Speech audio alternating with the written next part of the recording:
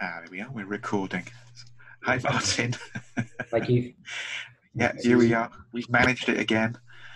It's Yeah, getting harder to find the space and the moments that work in the diary, isn't it? As things kind of, well, I suppose we've called these lockdown conversations, and we're only sort of half in lockdown now. So limbo conversations, maybe. yeah, might be named in the Yeah, future for rebranding. yeah. Well, but some groups of people nationwide for different countries, or even subgroups of some nations, they seem to have different dynamics in lockdown. Some people are locked, some people are not that locked down. Some people are facing the free world right now. Some people are facing a second lockdown coming. Yeah, So yeah, yeah, I think that completely. the world began, well, not simultaneously, because everything exploded out of China probably, Yes, and then covered the world.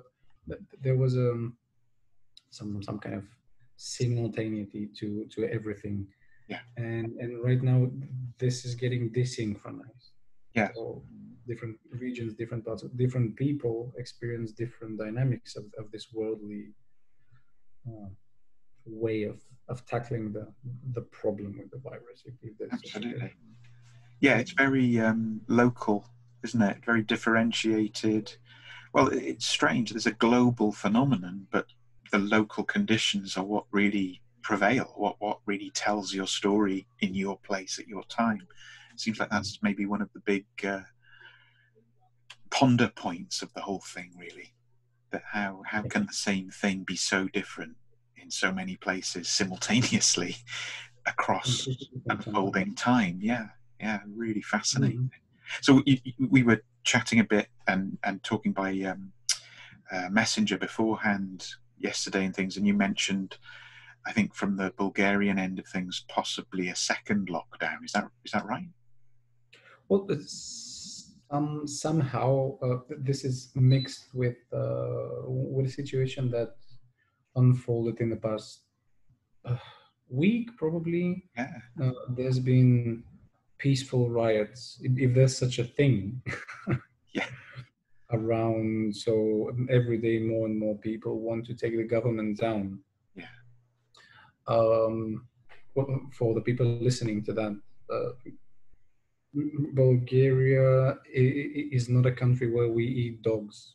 yeah. Not at all. Some people say that. Yes. You're telling That's me not the that that's saying, yeah, yeah, Yeah, yeah, that's not the case. Very civilized, but somehow disorganized. So there's a lot of corruption. Um, but corruption leads to many other things, of course, and then leads to poverty of the people, no democracy, no proper democracy. And this reached a critical mass just recently. The prime minister and the president were fighting in the media, okay. non-directly, of course. Yeah, There were scams around that, so people got fed up with that. And yes, right now, the situation with the second lockdown, as the news reported that there could be a second wave, there might be uh, a second lockdown on the way. This is not decided yet, but this might uh-huh. be the crucial point where we'll protect ourselves from the second Yeah, death toll yeah, to come. And on top of that, rioting came as a fact for many people. More and more people are doing that. yes, So right now, no one really knows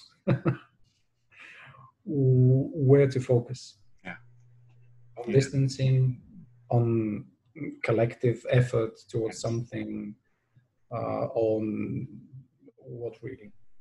So no one knows if there will be a non-governmental leadership of the people, uh-huh. proper democracy through Yeah, uh, some kind of Che Guevara movement towards yes, the prime minister, or we'll have a second lockdown. yeah. So it's a kind of a limbo between political and I see what some you kind mean. of social medical. Really interesting because those tensions seem to run through every society at this point in different combinations and, like we were saying, differentiated and taking different forms in different places. But the bigger almost archetypal themes behind them of top-down authoritarian imposed control for better or for worse, or ground root upswelling outbursts of, rage or dissatisfaction or revolutionary intent. All of these things are in play in different combinations. And somewhere in the heart of it all, just what you said, that nobody knows where to focus their attention and their awareness and how to make sense of what they perceive right in front of them. And that this has been going on now long enough to not be new, to be something that one has to, I mean, it shows up in the therapy room, certainly. I mean, just today. Definitely. People who have been vulnerable, and in the UK they talk a lot about shielding, people who've been shielding from contact with others more than everybody else, for specific reasons of mainly health compromise and underlying liabilities. And I was talking to someone this morning who has 3 kids, adult children. He lives alone, and he's been shielding for 13, 14 weeks in a very clear way, so hasn't left his house, hasn't seen anyone, and started just to start meeting his kids one at a time, coming into his garden and that kind of thing, and it's all going very well. And then one of his sons just walks into his house and starts wandering into different rooms and picking things up and going, oh, what's this and what's that, like in his own mind having declared the whole thing over. And that, whatever that is, that's around strongly. I keep noticing the polarizing effect of that with different people I'm working with. That for some, it's never been more real, and for others, it's like yesterday's news. And that's like so kind of June 2020. I don't do that anymore. and it does go with, I suppose, if we think on a European scale at least, the opening up of travel possibilities again in some way, which seems again very mixed, very differentiated. But I did read a newspaper article that horrified me and made me chuckle in equal measure, really. And it was about British tourists, I think probably young men was the inference, in Magaluf in Mallorca, which is a place with a terrible reputation among British tourists as a destination for getting horribly drunk and misbehaving. And that was happening. They'd been arrested for jumping on cars and running around on the roofs of vehicles and just behaving in that drunken, debauched, mad way. And the bit that made me laugh was, well, that's a sign of normality, as that's what British tourists do when they're in Magaluf, versus, my God, this is horrifying. And clearly they weren't social distancing, far be it. Yeah. But I'm always, I have several colleagues here with whom I work and then share some thoughts and some ideas. But oftentimes one of the cold, one-sided and very rigid ideas about why different people do common things is oftentimes associated with what we've been discussing here, that this is always reduced to parents, this is always reduced to early personal history, and that's reinforced by neuroscience, and that's fine. I don't mind that. But then comes the anthropological and cultural and spiritual and many other things that just leave this idea to pieces. Just because I'm a son of my parents, I want to go to Italy, for example, and I will probably behave very quietly, and I will look at the Uffizi gallery in a very humble, very contained, very restrained manner. But that won't be because my parents are very religious people that taught me to be quiet all my life, or whatever the reason. There's a cultural, spiritual context to that even if I'm one of the, let's say, most deviant people in my group, age or gender group, and I go to the UVT. I don't believe I will smash the place to Yes. pieces. And there's some instances around that, very flamboyant, Yeah. characteristically speaking, people going to some kind of a very culturally and spiritually embedded place, and that seems to bring them down, to calm them, to Yeah. restructure, reorganize them on many different layers and levels. And what you're mentioning might be, well, not really the other way around, but some kind of dynamic, switching places. Yeah. What kind of person goes to what kind of place, and how the Yes. dynamic between the place and the person plays out. Yeah. Of Yeah. course, we can say that parents might be a factor somewhere there. Of course, I'm not Sure. neglecting that. Sure. No, I But think that's really interesting, and it reminds me of bringing. Let's just talk in old-fashioned terms. Bringing certain like glimpses through a hole in the fence, like you've got a wooden fence and there's a tiny little knot hole and you can spy through it. Those kind of moments of, let's say, high culture. So, great art, great literature, great music, bringing them into situations that are where they wouldn't generally be, have the time or the conditions to thrive. So I'm thinking of bringing them into when I've worked in prisons and things like that.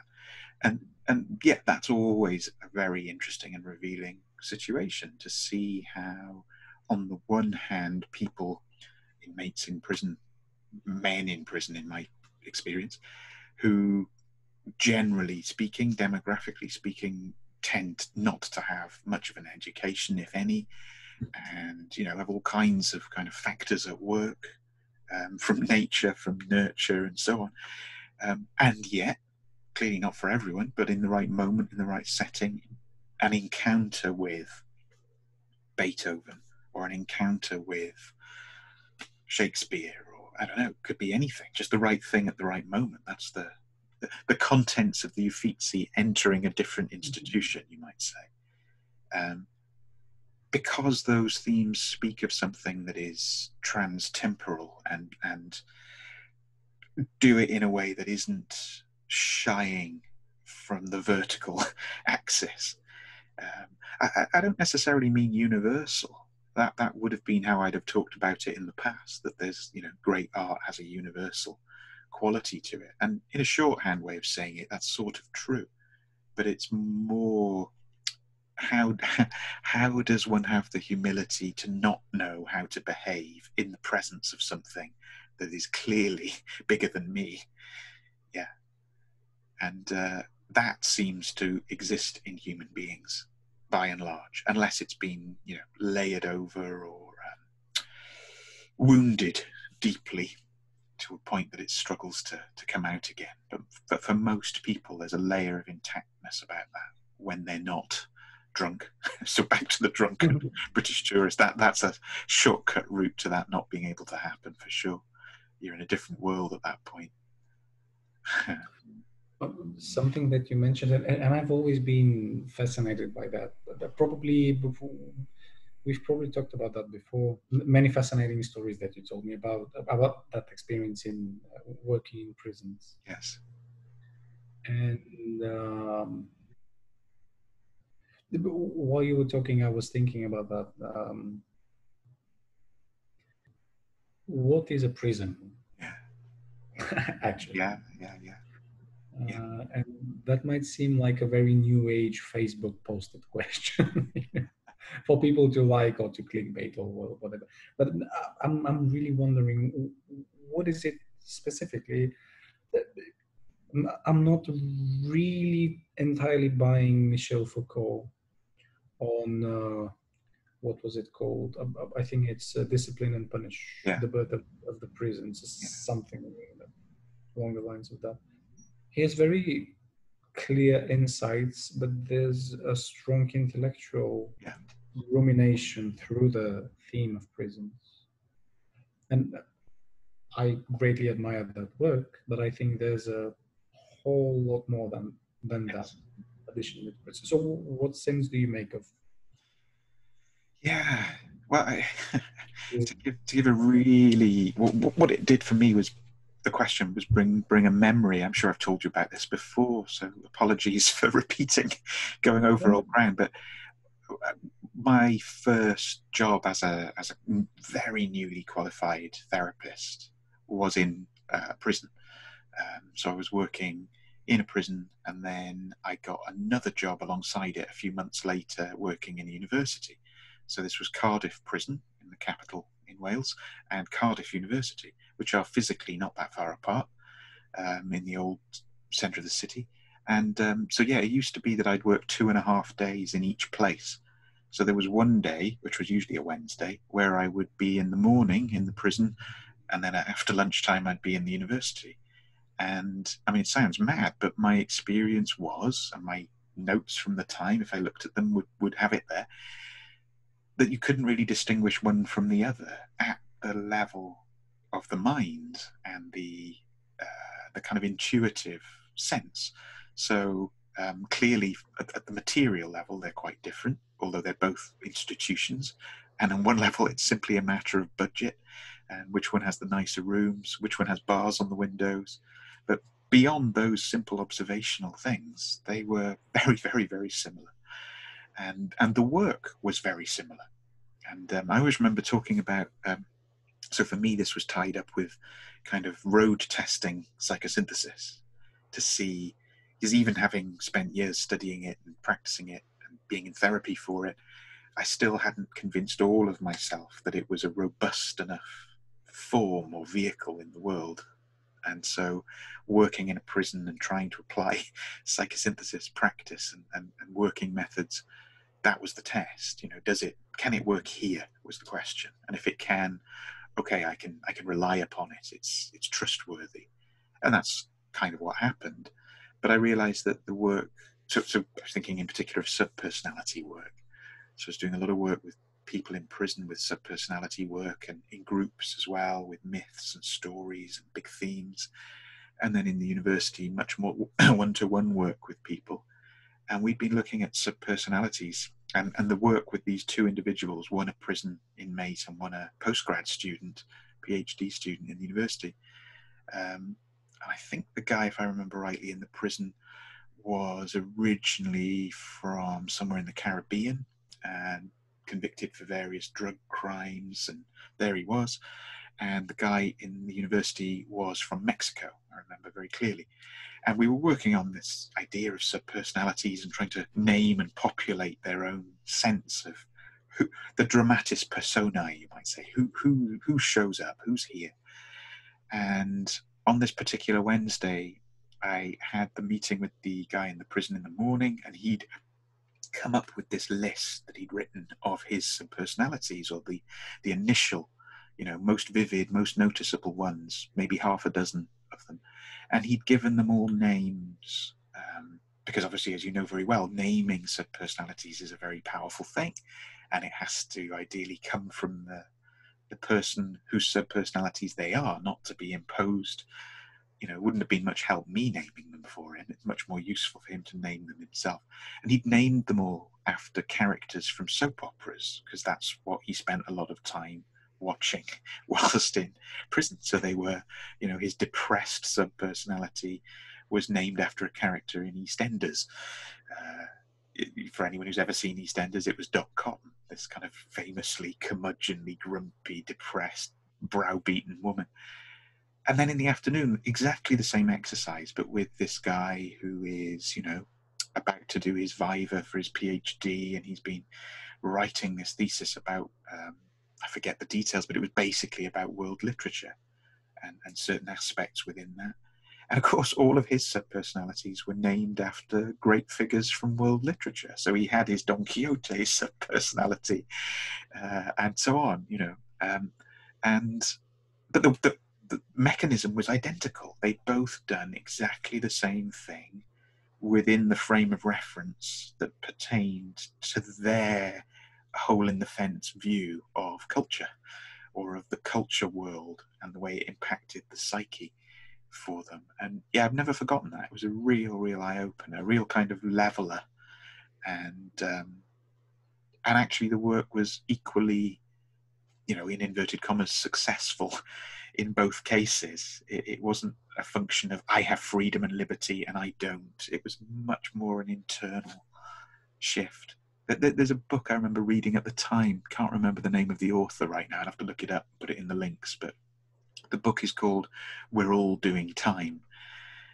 And it's sort of literally about spirituality in prisons, but a book for everyone, because as the title suggests, the big understanding is, you may find there are times where you're actually physically in a prison, but a lot of the time you're in a prison of your own, well, Kierkegaard or something, the own kind of or Wittgenstein is the kind of language prison, the prison of concepts, the prison of how we are able to conceive of reality and filter our senses or not. Yeah. So I don't know if that answers your question, but that's what it pushed my mind to. Yeah. I was contemplating this idea of how everything can be considered prison. Yeah. Which, if anything can be considered to be everything else, does that mean that the opposite might be considered everything else? Sometimes it works. Yes. In some kind of, we've all seen the naive to positive psychosynthesis and transpersonal paradigms, how they work. Everything is love. Everything operates on the plane of existence because that's a fact. But that's a one-sided thing. I was just thinking that if everything is or can be considered a prison, yes, can everything else be considered freedom? Yes. I'm not entirely sure, really, just because this concoction, meat, bones, fluids, and everything else, and then hair and everything, yes, that this is a prison by itself. Yes. But this might be a prison for people that really want to transcend that. I want to jump 5 meters in the air and land perfectly on my feet. Fine, do it. and people never stop doing that, but in a very civilized manner, which is called sport these days. And you have a pole that you push yourself with. So the desire to transcend, probably a freedom in itself, but you need the right tools to do it. And sometimes we hate the tools, not our own prison. Yeah. Well, there's all sorts of things that come to mind there from, I suppose it's one of the key things in Viktor Frankl, isn't it? That the thing that liberates from the prison experience is one's own inner connection to that core, cannot be taken away from me, understanding of myself as a being. Which clearly has that spiritual resonance, but isn't anything but a sort of flaky, new age, transcendent, spiritual avoidance or bypassing kind of thing. It's absolutely real that everything can be taken from me, up to and including the ongoing nature of my existence and my life. But it's about the manner of the way I approach that. That's what underwrites my being. I actually had a thought about that the other day. I was watching strange kind of thing I found myself drawn to watching, a documentary, 3-part documentary, I think it was, made in the 90s about the English Civil War, so-called. I mean, arguably that's not a good name for it, because it's certainly a British Civil War. It involves all 4 nations. But anyway, whatever we call it, and it culminating in Parliament prevailing on the battlefield after several goes, and finally coming to regicide, to beheading the king. So kind of traditionally understood as the breaking of the sovereign's power in the British Constitution, and the primacy of a ultimately parliamentary democracy, but at that point sort of parliamentary gentry kind of rule, and the sovereign as a kind of symbolic figurehead come point at which you can focus the national interest, you might say. And I mean, this is not uncommon in historical terms, but it was really interesting to be reminded of it, that the way in this case, a sovereign, a king, dies on the executioner's block becomes really significant. So partly breeding, partly God's regent on earth, the anointed one, partly all of that, but also a certain kind of personal courage that one faces the axe with, dignity and courage and fortitude. And there's a famous story about Charles I going to be executed, and it was a January morning, I believe, frosty, cold, London, you can imagine, not great weather for such a thing, big crowd. And he was afraid that his shivering from the cold would be misunderstood by the crowd as fear. So his famous last request was that he might be allowed to wear more shirts to keep him warm, so that he could not shiver, and therefore, deliver his speech and give his head without being misread in that way. And I don't know, there's something that speaks to the psyche in that. He's not the first, I'm sure he won't be the last to have faced that moment in such a way. But you find something out about yourself, I imagine, in a moment like that, whether you're Charles I or Joan of Arc or Jesus Christ, or whosoever goes to that moment of this is it. Then there's no cavalry coming to my rescue here. This is me meeting my Maker. How then shall I? How shall the manner of my leaving look? What shall I? What's the inheritance of this, and how will it speak to others in the future? It's that kind of thing. Yeah, not bravado, not. It's no place for kind of a punchline, is it? There's something else that's. It's not a deathbed confession. It's a public act of something. Yeah.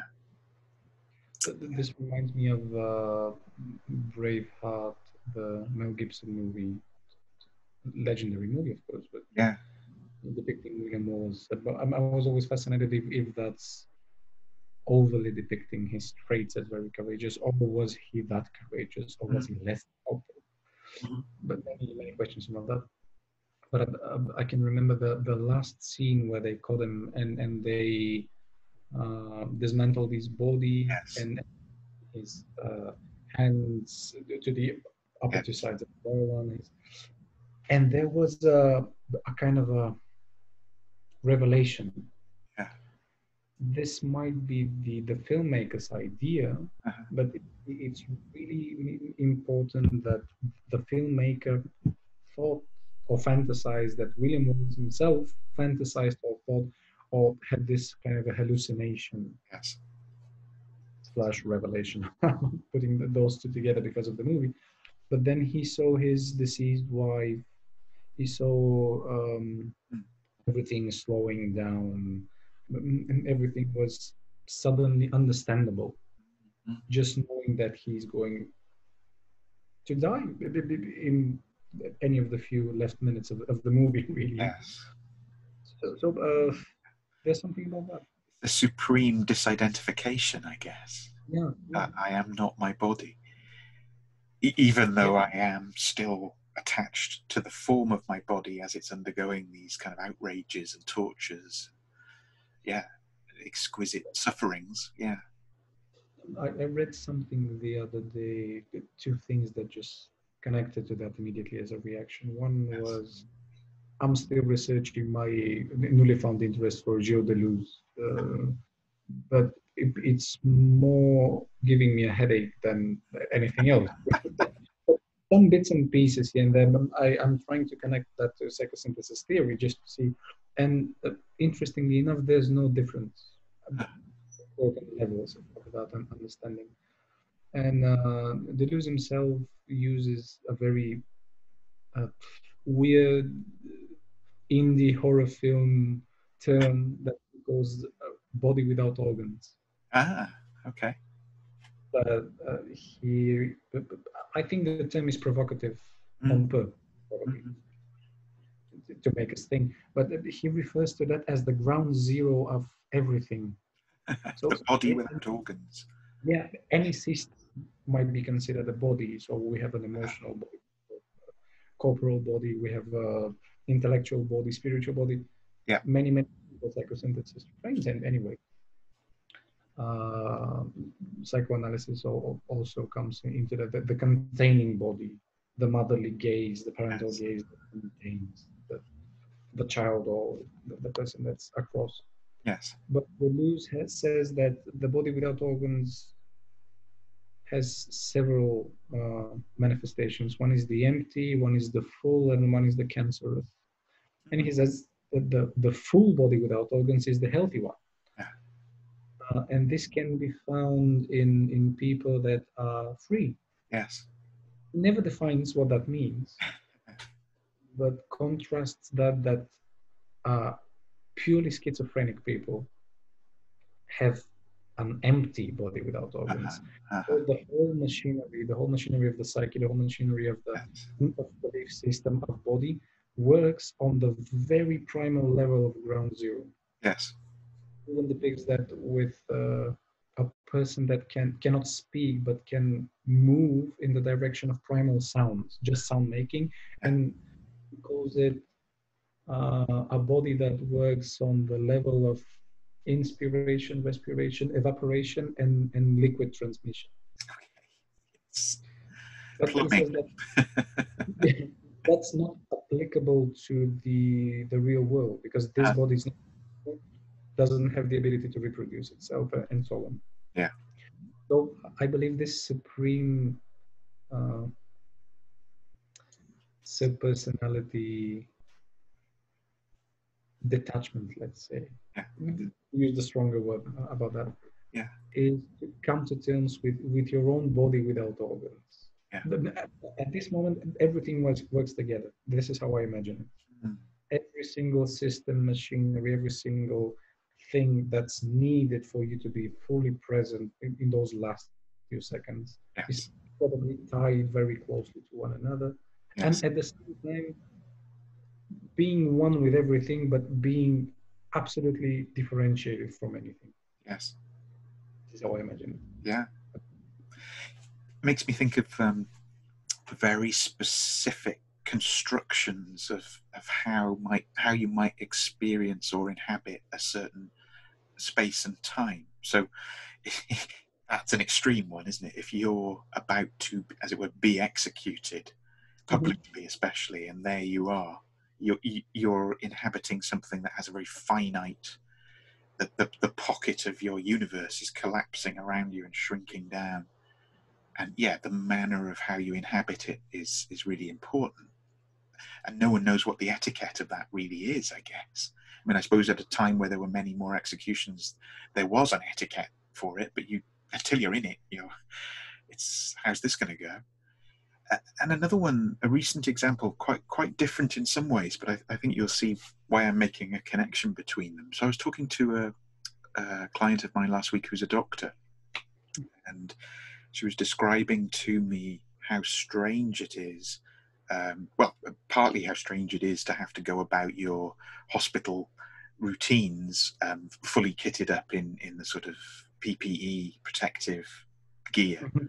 but specifically because this had just happened the night before. So I was speaking to her in the morning, and the night before she'd been on a shift, and there was a patient on a ward in this hospital who had a cardiac arrest, and the crash response happens. So the beepers go off, and anyone nearby who's got the right training rushes to that place. So you assemble a team out of whoever's there to make the intervention as rapidly as possible. So this was happening, and she said, so imagine we're in a ward with other patients, so you have to sort of screen the bed off so it's private enough, and then there are like 5-6 medics in full PPE taking the different roles to work on this person who very unexpectedly had gone into cardiac arrest in their full PPE. So it's quite extraordinary, the stuff of TV drama, but real. And there's various bits of high-tech kit. There's I never remember what they're called, the kind of paddles that they use to try and restart the heart. And Mhm. anyway, they do this, and they have protocols for how to do this under current coronavirus kind of conditions. So they do it, but I think for all of them, this was the first time they'd done it under these new protocols. And so one of the problems that's identified is that the chest compression work, because of its nature, is an aerosol transmission risk, because you're pushing and the breath is rushing out from the lungs. And so after, in this instance, the patient died, the cardiac arrest, was fatal. And at a certain point, the decision was taken. I think whoever's leading the team has to say, in my judgment, this patient isn't going to make it. Does anyone disagree? Or shall we stop here because we're achieving nothing and we're possibly, making things worse? And the agreement was unanimous. Okay, we stop. And she said it was really, really weird, because suddenly the protocols say, because of the CPR has happened, because there's a transmission and aerosol risk, everyone must just stay where they are in their kit for 20 minutes. So this was completely new, completely alien. And although they all knew it theoretically, no one had yet done it. And suddenly they're all in it, doing it. And she said it was just the weirdest silence that descended, because all the machines are switched off. The intensity and drama and adrenaline of the intervention is over. The patient is lying there in the bed dead, newly deceased. And the 5-6 doctors are cramped, stood behind a curtain, knowing that the other side of the curtain there are all these other patients who've heard it all but seen nothing, who maybe are confused or distressed or have questions, all of this. And she said it was just the weirdest thing. She said, I genuinely didn't know how to feel, didn't know what I should be feeling. Should I feel sad? Should I feel upset? Should I feel, we should talk to each other and debrief? Should we, have something we do because we're stood with this newly deceased body? Just no answers to any of these questions, and no real mapping even of what the questions would be that arise in that space. It was a really, really interesting thing to hear about, and completely unprecedented and challenging. But yeah, it's another one of those weird, brief, arising pockets of an encounter with something that could quickly, I'm sure, become routine if you're working in that setting. But the very first time, it's a different experience, and there's a newness about it that is, no pun intended, I was going to say is arresting, that stops you in your tracks and makes you be faced by, wow, what is this? Who are we? What are we doing? What does any of it mean? The whole existential rigor comes home. So yeah, just that comes to mind. Yep. Reminded me of all sorts of some kind of very vivid imagery, very vivid memories of, well, pictures mainly. Yes. Of Egyptian funerals. Yeah. Even early Catholic or Orthodox Christianity funerals. Yes. A person being there lying dead, either newly deceased or not really, might be several days. And there's a ritual to be done. But it was just getting my mental slide in terms of timing. I tried to think of can you imagine the first time a culturally and spiritually connected people had to deal with a deceased one? I think it's the same thing. What should we do now? And probably after many attempts of really trying to dig through that mud of overwhelming feelings and everything, someone said, do you want to take his liver out or hers? And there has to be someone that said yes. Yeah. If everyone else said no, that they wouldn't do it, probably, or they would have killed the one proposing that. Yeah. So many attempts towards that. And I think this is how these rituals might have been born in the past. Well, and that's significant in all sorts of ways too, isn't it? Just the way that the archaeological and paleoarchaeological record has to place such huge value on. They usually talk about funerary rites and burial rites, and they identify whole groups of people by the way they appear to have certain practices around the deceased. That's a kind of marker of divisions or differentiations between these people and those people. Well, these people cremate their dead, these people buried their dead in this way or in that way or in this orientation, or always east-west, or whatever it might be. Yeah, really fascinating.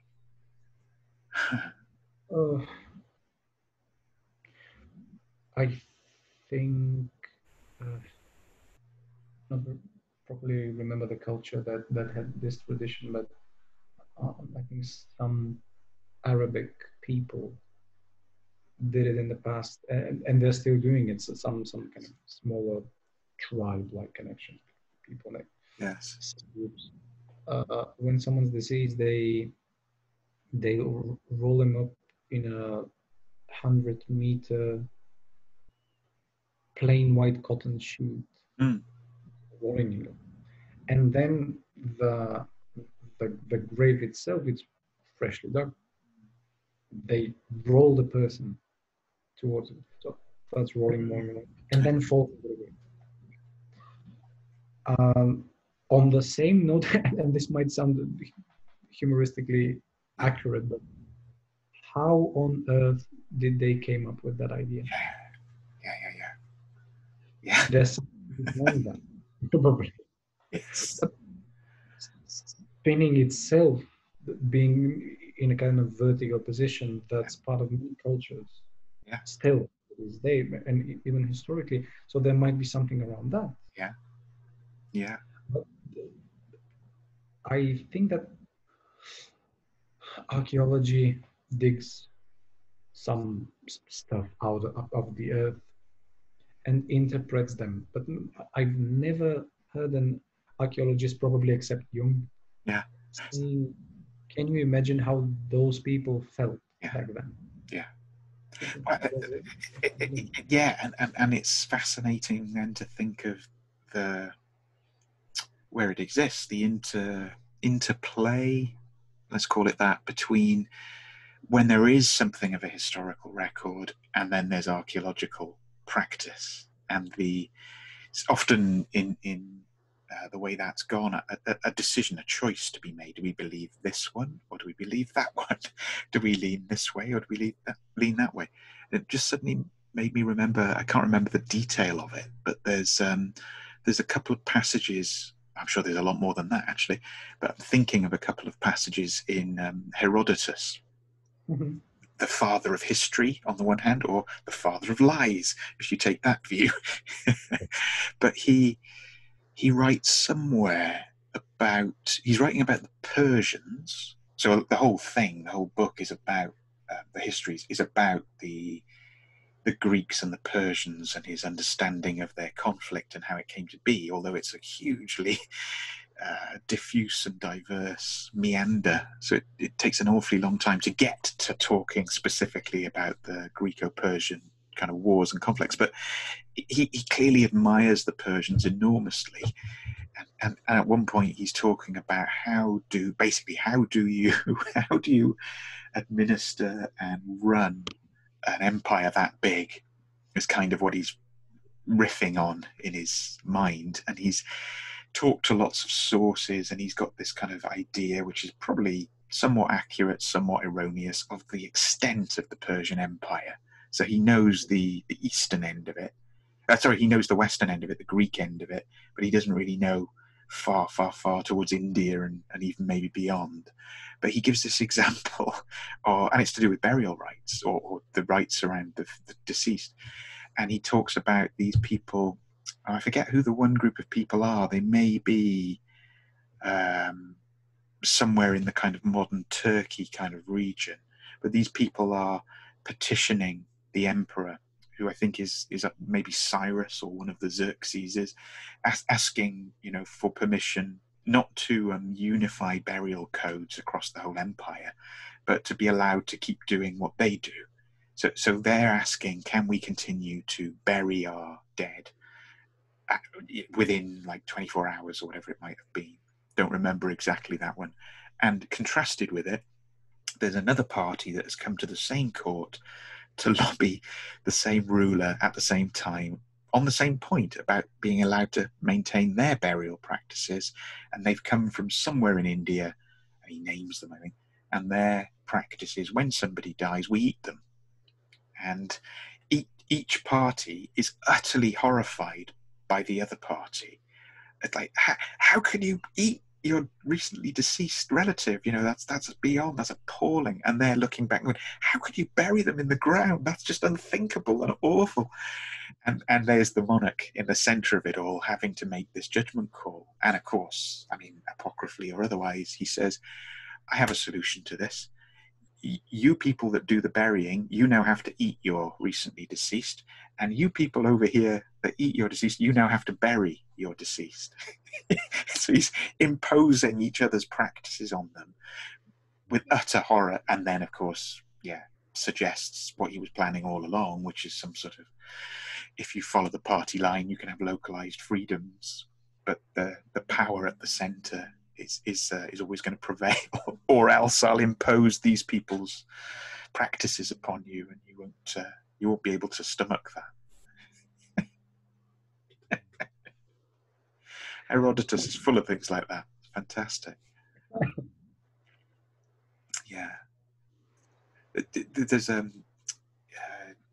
don't know if you've heard this story, that there's a bit in there where he talks about mythic creatures and how travelers have seen evidence and skeletons of these mythic creatures and dragons, really, or some kind of griffins or something of this nature. Mm-hmm. And this, in more sort of within historic time, this has been laughed at as and given as evidence that Herodotus is making it all up and he's just a fantasist.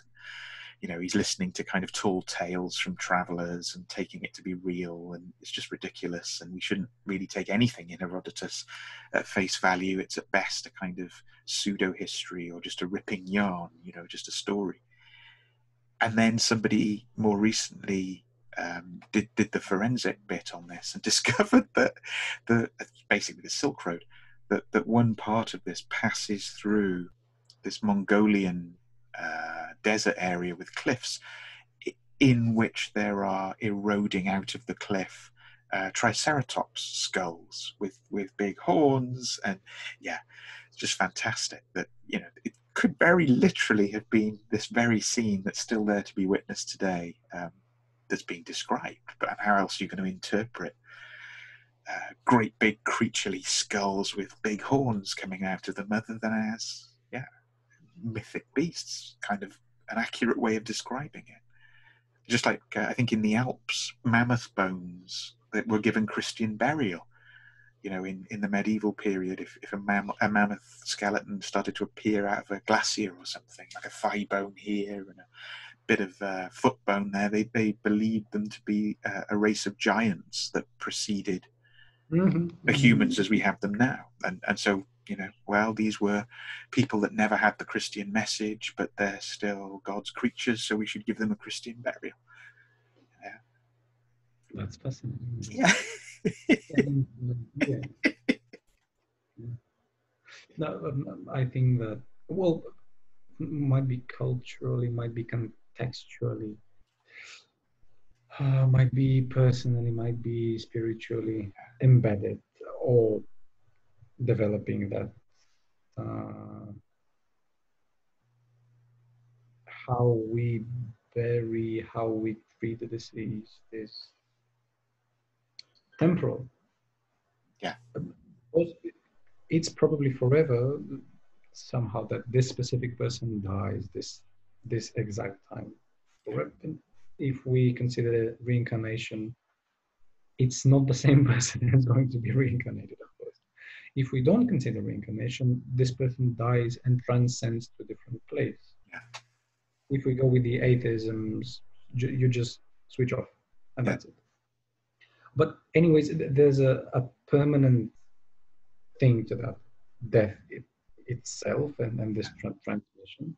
But then there's the temporary way of how you will be buried, how you will be given your last farewell, how you will be treated, even Yeah. with whom, where, how, Yeah. under what circumstances, with what belief, on what end, with Yes. what feet emerging from the other people around them, Yeah. around your body. Yeah. And, but I'm really curious what burial rites will look in the future. Yeah. Yeah. Yeah. Yeah. Will we have the 80s and 90s sci-fi movies with a shuttle that you're blasted into space Yeah. and you just float for eternity almost Yeah. with the US flag here? Yeah. Of course. And this is really because these things change so many times. There are some cultures that preserve them, and that's enriching the cultural Yeah. pool that we live in. But what will happen in the future? There are some contemporary modern practices of burial that they get your body to an incinerator, and Yes. then your ashes are put in some kind of a tube that has seeds for a particular kind of tree. Uh-huh. And then the graveyard is measured for these trees to grow. They're very big. Sequoias, not really, but something Yeah. resembling that. Yeah. Very fast growing and very tall. Yeah. Uh, and in 100 years' time from now, all the people buried as trees will become a forest. Yeah.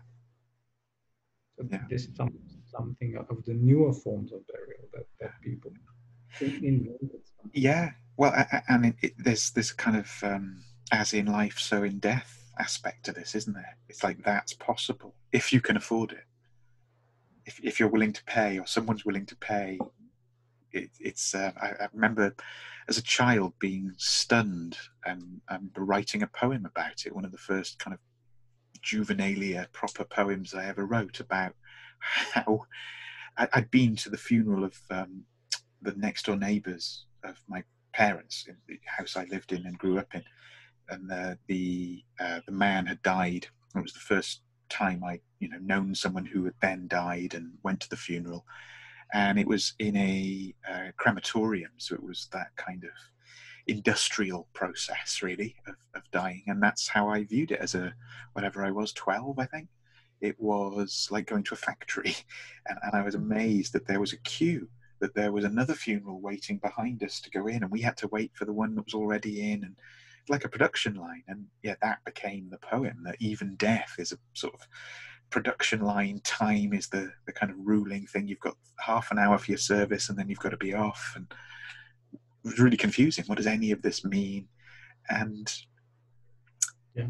yeah, what I didn't appreciate then was that that was costing someone thousands of pounds, even for that version. And that certainly in North America, it's big business. Like everything, you go and you choose from 100 different caskets, and you can have your video tombstone that will give a video address to your antecedents, and so forth. It's just bizarre, isn't it? It's really, really strange. And then you think of, and this has happened in, I think, every country. Some it's more obvious, more open than others, but during the ongoing, where we began really, the pandemic, mass burials, burial pits, the kind of burying en masse, which is something you don't associate with high tech. We can turn you into a diamond for somebody to wear on their finger and inherit in the future. It's like, no, we just throw you all in a pit with a JCB and then cover you over. Yeah. Yeah, extraordinary stuff, and deeply telling. I think there's well, the three, if I counted correctly, the three instances of that is if people are allowed to bury close ones Yes. uh, on their own terms, however they decide to do it. Yeah. The second one is how do you industrialize that? Yeah. Yeah, yeah, yeah. just to make it easier and to be able to sell death properly. Yeah. Families.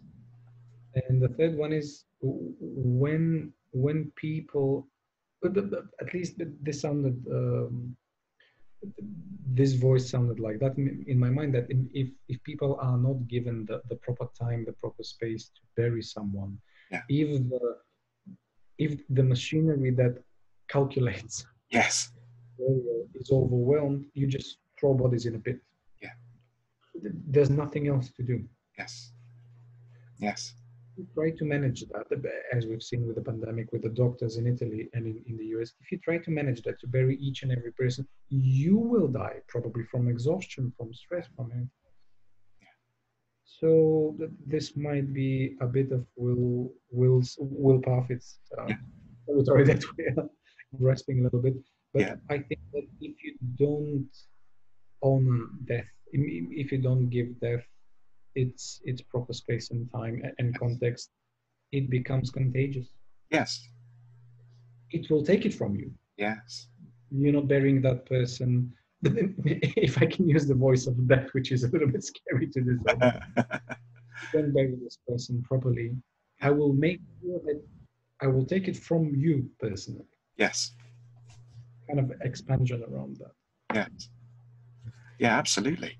And the just thinking then of, I saw a photograph with very little commentary around it, just a photograph taken in, I think it was taken in 1920, and it was of one of the big First World War battlefields on the Western Front, and completely lost bit of history, certainly to my awareness.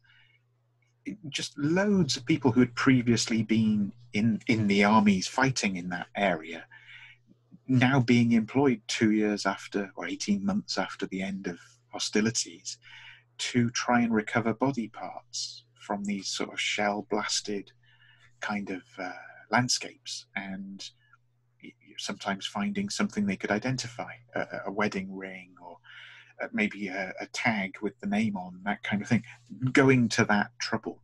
I think the other part of the work was to try and, they call it the iron harvest, trying to remove the munitions that were still there, that were still obviously dangerous. And actually, to this very day, they're still every year finding, when they plough the fields in that part of Belgium or France, they always find a certain number of unexploded munitions, be they hand grenades or bigger caliber kind of shells and things. But back then, this would have been, infinitely more. Extraordinary, just this intense photograph. I saw it, glimpsed at it, black and white photograph, and immediately took it to be a war scene, because it was that landscape recognizably. And then I thought, hang on, that guy is sat on the edge, the parapet of the trench. He couldn't do that in a war. He'd have been shot. What's going on? And then I looked closely, and yeah, it was parties with shovels digging, excavating, claiming back. And this is where most of the war cemeteries, war graves that are now visible all along that the Western Front in particular, that's where the bodies came from being exhumed from wherever they'd fallen, and the ones that had died in medical clearing stations and things that were known about and documented. Really extraordinary, really. That there's something about the need to put the archaeology, the physical remains, with the history, the specific story of this person or that person, wherever it's possible to do so, that just seems to be an instinct in, I guess I would associate almost in Freudian terms with civilization. It's a civilized thing to do. Whether it's for your own people, whether it's for the apparent enemy, it's the same. Yeah, this goes with that. I just think that's really important. That's something around that. Yeah. I also, just another stray thought, that a lot of these really early, they're often spoken of as cities now, that the kind of, what would they have been, early Bronze Age kind of settlements in like Çatalhöyük and places, and probably others by now, where you often find burials under the living room floor, as it were. So we're burying the family members of the previous generation or two underneath the place where we now live and eat and go about our lives. And then at some point that stops and it becomes a separate thing to put the dead over there, as if some practice has really fundamentally changed. And one would imagine some kind of trace is left on the collective psyche. Well, not sure if that's entirely true, but there's some kind of truthfulness to that. I believe Yes. that no matter how bizarre the burial or practice or the death rite of passage or whatever related to that, no matter how bizarre it is, Yes. mention it to someone, they might react with, "Oh, that's gross. We don't do that." But that just reaches the cultural and the emotional level. But on the very intuitive spiritual level, there seems to be no conflict. Yes. These people bury their deceased this way. And you might say, with what? But then underneath all that seems to be a very, very, very peaceful reaction Yeah. of, yes, Yeah. they do it. And that's how we human beings do it. Yeah. Yeah. There's a Because of, rightness about it. Yeah. yeah, Yeah. yeah. Mm. Well, but I'm not sure if Will does any talks like those, but we can probably decide to invite him Yeah. for. Yeah. Yeah. Yeah. That's a good idea. Very good idea. Yeah. Yeah. It's lots of thoughts going in many directions from that. Yeah. Yeah. And something about the initial encounter with a practice that feels alien. And then over time, maybe, as you said, maybe quite quickly, a space for it, a sort of, yeah, okay. I mean, people tell stories of, and certainly in a lot of the Indian traditions, of the great cemeteries. There's the 8 great cemeteries, often depicted in kind of mandala form, and that these are terrifying places, but places of enormous spiritual power. That's the understanding. That yeah, they're kind of haunted, but they're also inhabited by tigers and God knows what else, snakes. Reasons, I believe. Yeah, yeah, yeah, yeah. But that actually this is where tremendous potency exists, between a thin place again between life, death, the orders of consciousness. That there's a great sort of sequence, a trilogy of books um, written by Robert Svoboda, who's an American Ayurveda scholar, among other things, and teacher, about his teacher, Sri Vimalananda. And yeah, the first of the trilogy there talks about, I think it's the left hand of God, or Agora, the left hand of God, is, his entire practice given to him is to go to a cemetery, find a fresh corpse, sit on it as if it were your prayer mat, and practice yoga mat, really. Use a human corpse as a yoga mat. Do your practice and don't move. Be unshakable. You will be challenged beyond belief for the temerity to do this thing. But if you're strong enough, and his patron deity becomes, I think, Smashan Tara. So it's a form of the goddess Tara that is associated with Smashan is cemetery or bone ground, charnel house, that kind of thing. So she appears in this devastating, terrifying way, but he starts to see her as a loving mother come to breastfeed him. And it's all there. It's all there. Shocking, appalling on some level, but also it becomes this ecstatic outbreak of truly unconditional love, and sublime kind of compassion for everybody, because that's where we're all going.